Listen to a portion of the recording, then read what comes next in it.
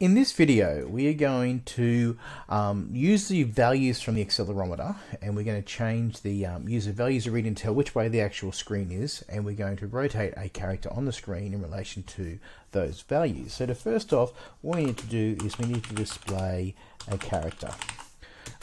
So I just need to go as we did previously, sense dot show letter, and I'm going to show the awesome letter D.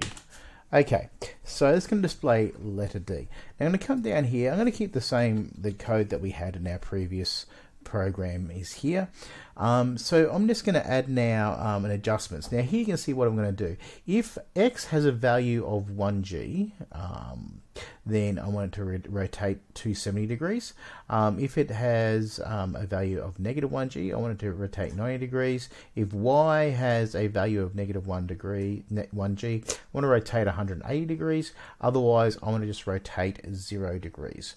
Rightio, so let's just have a look how we do it. Now, because I've got different options there, this is obviously an if statement because it's a condition and we are going to select one of the options at any given time.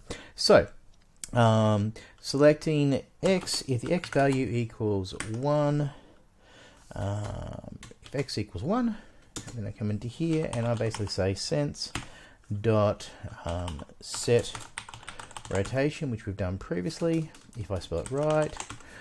Set rotation to 70. Oh no, yep.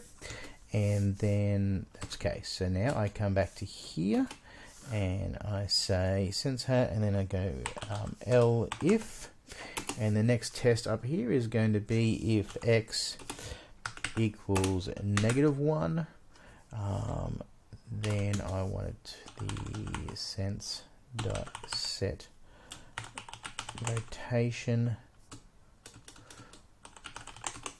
to be 90, and then another LF for the third possible option, which is Y equals negative 1. Then I want the to set the rotation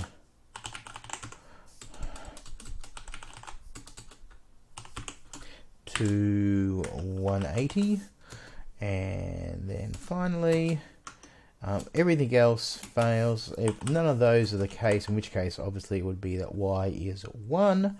Else in that case we just want to go sense set.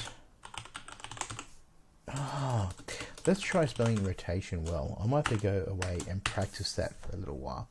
Okay, so now I've got all those. It's going to run in an endless loop. I want you to pause the program and have a little bit of a speculation and see if you can predict what is going to happen. Right, now that you've actually paused that, I'm going to run this program and we'll see that D is showing here. I'm going to go over to the pi and I'm going to move the pi around. So if I pick the pi up and if I turn it on its side, you can see that it's actually changing. It picks up which way is up and it adjusts appropriately. So it is doing as we want it to do. So there we go. We'll see you in the next video.